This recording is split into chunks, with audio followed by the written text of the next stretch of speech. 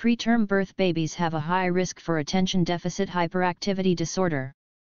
According to a new population-based study, published on August 24, 2015 in Pediatrics, Minna Suxdorf MD, and colleagues from the Department of Child Psychiatry, the University of Turku in Finland says, infants born prematurely or those who demonstrate poor fetal growth are at an increased risk of developing attention deficit hyperactivity disorder, and this risk persists even among early-term infants.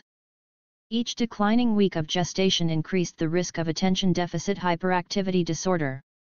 This emphasizes the significance of each gestational week for later neurodevelopment. Poor fetal growth increased the risk of attention deficit hyperactivity disorder. Researchers evaluated data from 10,321 patients with attention deficit hyperactivity disorder along with 38,355 age and sex-matched control patients to determine the association between gestational age and weight and the risk of developing attention deficit hyperactivity disorder.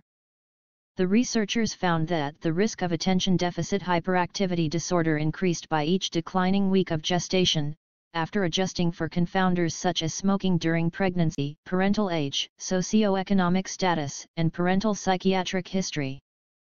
The authors found an increased risk for ADHD among infants determined to be small for gestational age, noting that infants born more than 2 standard deviations below the mean gestational weight had almost double the risk of having a diagnosis of attention deficit hyperactivity disorder.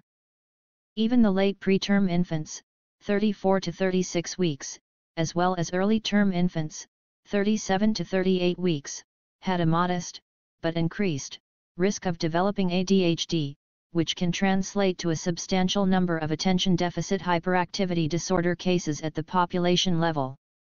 Multiple factors may be at play, including disruption of cortical development and myelination, as well as factors that influence preterm labor such as infection, immune-mediated processes, or stress. This emphasizes the importance of taking into account both prematurity and poor fetal growth when planning follow-up and support policies. Thank you very much.